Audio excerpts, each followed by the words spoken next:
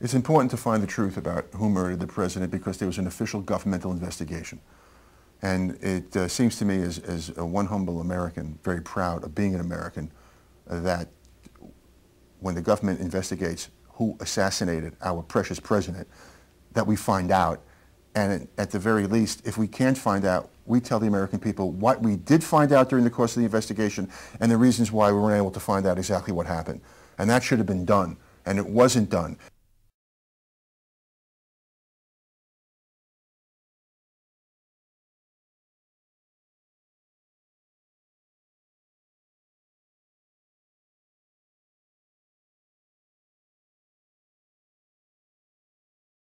Basically, Joe Kennedy promised the mob the White House.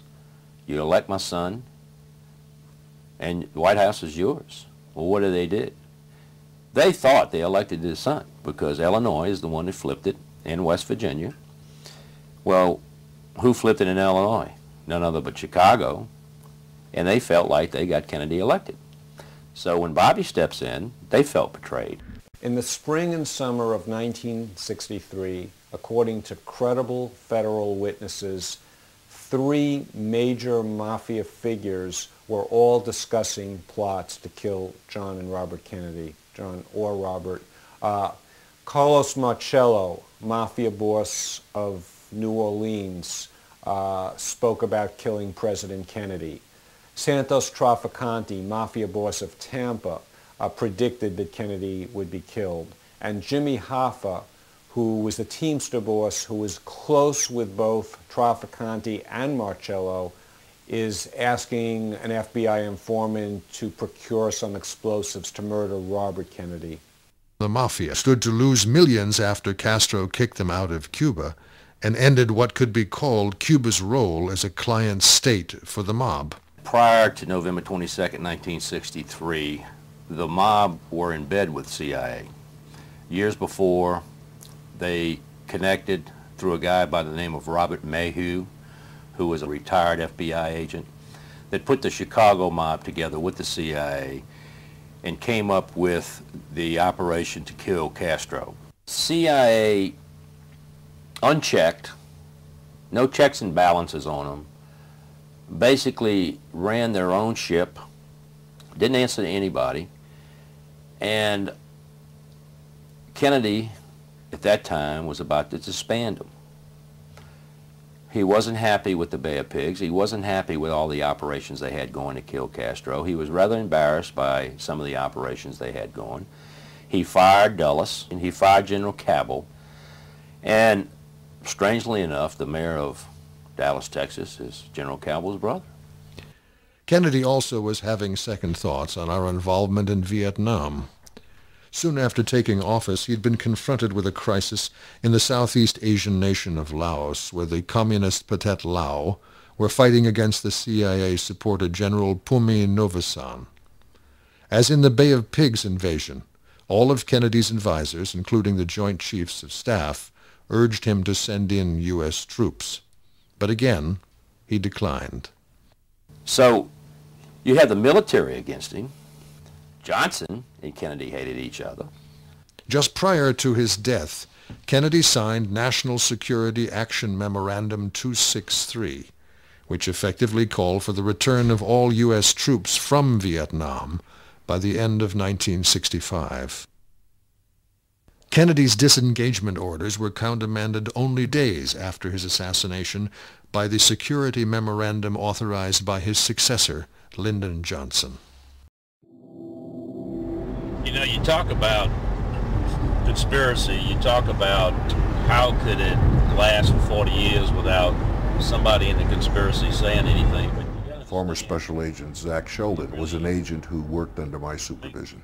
He had called me and presented to me the stage of the investigation on the Kennedy assassination that he had been conducting independently.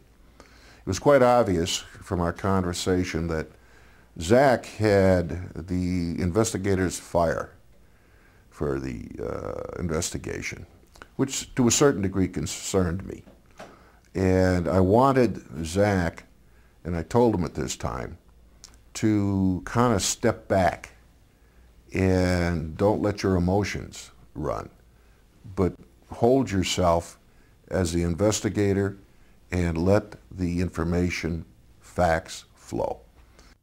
I entered on duty with the FBI in 1970 and became an agent in 1973, where I went to Kansas City, Missouri, then Chicago, Illinois, and then the Houston Division.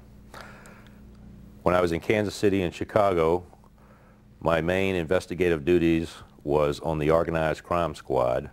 Since retiring in 1998 from the FBI, I have spent a lot of time investigating the Kennedy assassination. Why do we want to open up this sore again? Has there not been enough, Zach, facts, warrant commission, books written, documentaries written? What makes your information so different and unique than what has previously been presented? We then decided at this time that Zach must convince me, as the old supervisor, that there was sufficient information here where I would authorize an investigation, meaning predication, a purpose.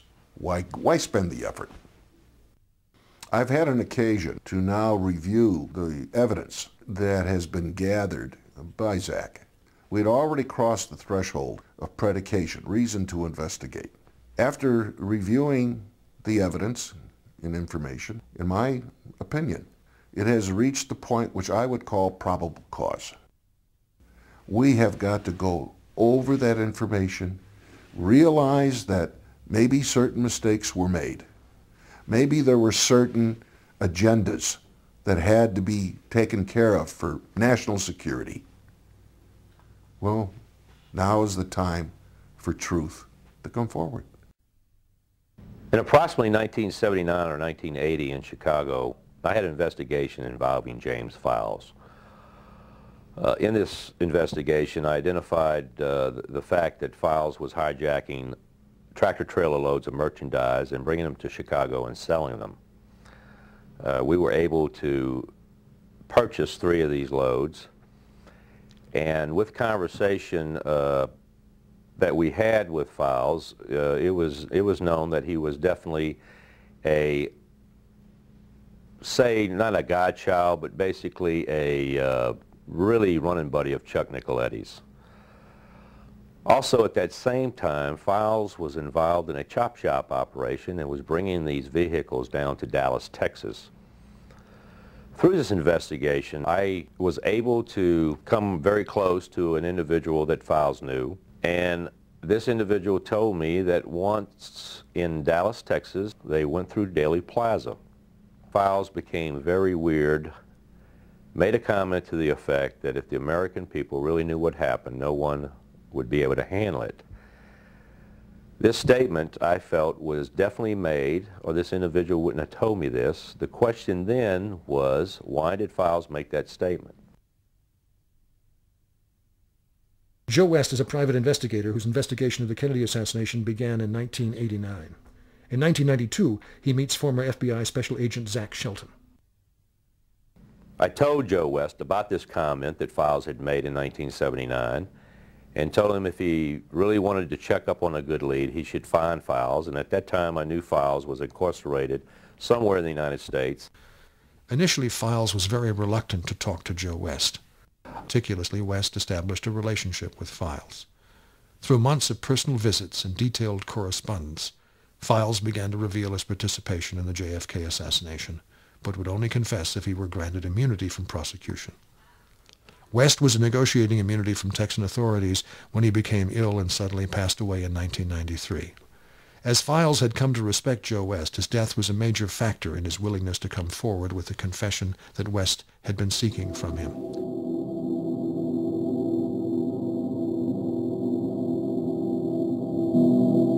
When Joe West first originally contacted me here at Stateville Prison, I was on a visit. The counselor came in the visiting room where I was at and stated that she wanted me to come out and make a phone call.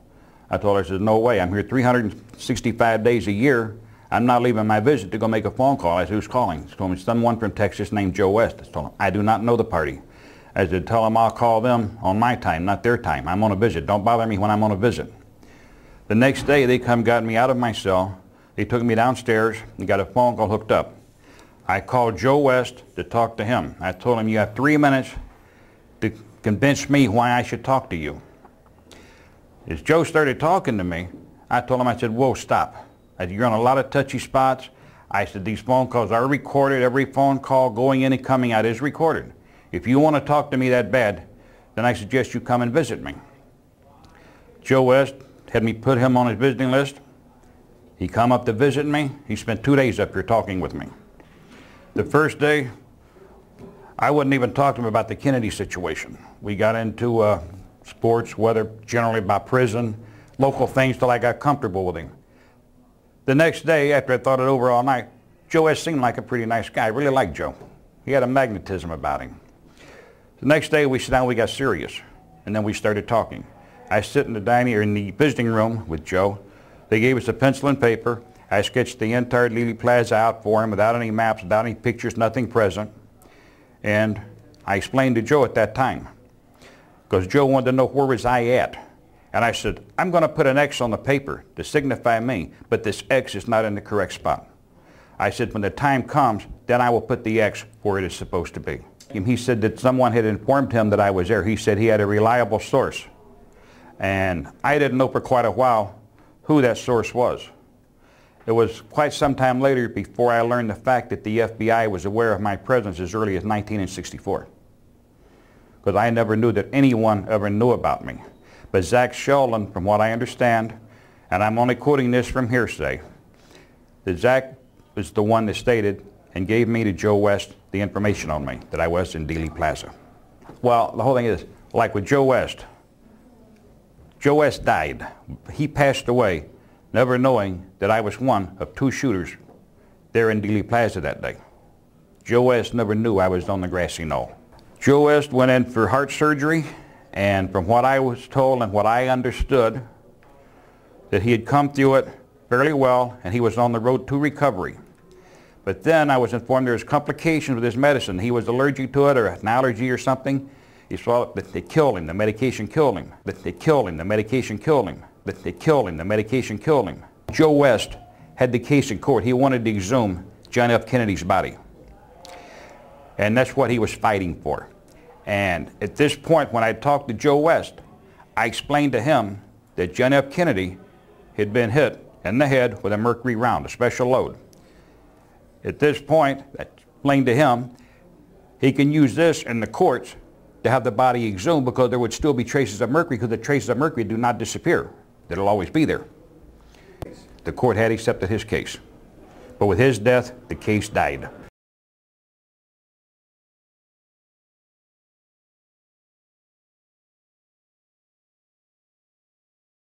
I was in Mesquite, Texas, Saturday morning. Okay? But that's when Lee Harvey Oswald showed up at the motel where I was at. I arrived there on a Friday. I'm pretty sure it was Friday when I arrived there. Did you call anybody when you got to Dallas? I made 2 telephone calls when I got there. I called Charles Nicoletti, told him that I was on the scene and where I was at in case he had to reach me. I turned around and made another phone call. I called David Atlee Phillips. I had a number to call.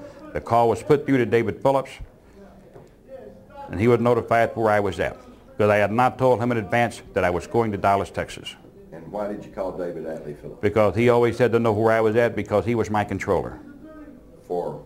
CI purposes, special operations, or something that might be needed done. And you were supposed to stay in contact with him? We always stayed in contact. We had numbers to call. What happened after that? He said thank you, and let it go at that. We didn't have any great discussion on the phone. I told him where I was at, the location, and through David Atlee Phillips is the only way that Lee Harvey Oswald could have known where I was at. But I'd called no one else. I made 2 phone calls. Where were you staying? I was staying at the Lamplighter Inn right there in Mesquite, Texas. And then the next thing you knew, Lee Harvey Oswald showed The up. following morning, Lee Harvey Oswald was there. He knocked on the door. I opened the door and I was shocked to see him, because I didn't think anybody knew where I was at except for the other 2 people. Why is Phillips the only one who could have sent Lee Harvey Oswald? Because Charles Nicoletti had never met Lee Harvey Oswald. He didn't know him. He did not know him.